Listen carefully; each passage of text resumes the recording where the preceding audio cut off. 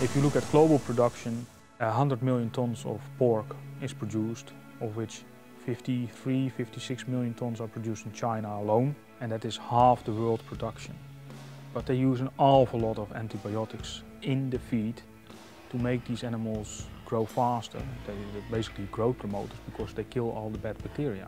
But with that, you also create resistance of bacteria, which cause problems for humans. There's other chemicals used to just stimulate. The latest that came out was that they actually give sleeping tablets to pigs.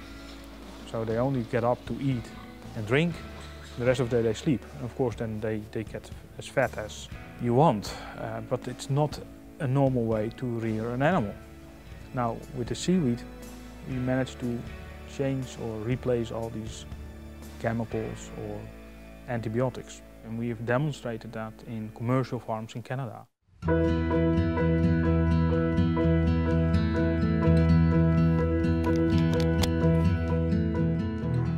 Today we have arrived in beautiful Clagan Bay. As you can see all around you, this is Clagan Bay. And why Clagan? Because we have a seaweed farm here. When we pull the seaweeds from the lines, and this is only one plant, but you have to imagine that we have bucket loads and bucket loads full. We take it off the lines, it goes back to Milltown, where we have the different drying options. Either with this kind of weather we dry it outside, or we dry it inside in our dedicated rooms. Once they're dried, we throw it through the hammer mill. Then it is processed into a powder, and we can decide if it's coarse powder or fine powder or dust or coarse flakes. And depending on the client, what they want, it is shipped out. Ocean Harvest produces one feed ingredient or formulation specifically for swine, and it is to tackle specific problems in that industry. Now with the seaweed we managed to change or replace all these chemicals or antibiotics, and that is how OceanFeed works. Pigs are healthier, they are more happy, and it all goes back to one thing, which is gut health. And the ingredients in OceanFeed can have a negative effect on bad bacteria, but a positive effect on good bacteria. So the whole gut environment is improved.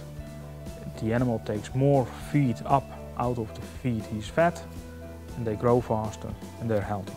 At the moment, food is produced in such a way where we use a lot of chemicals, a lot of synthetics to either combat disease or combat bacteria or let the animals grow faster.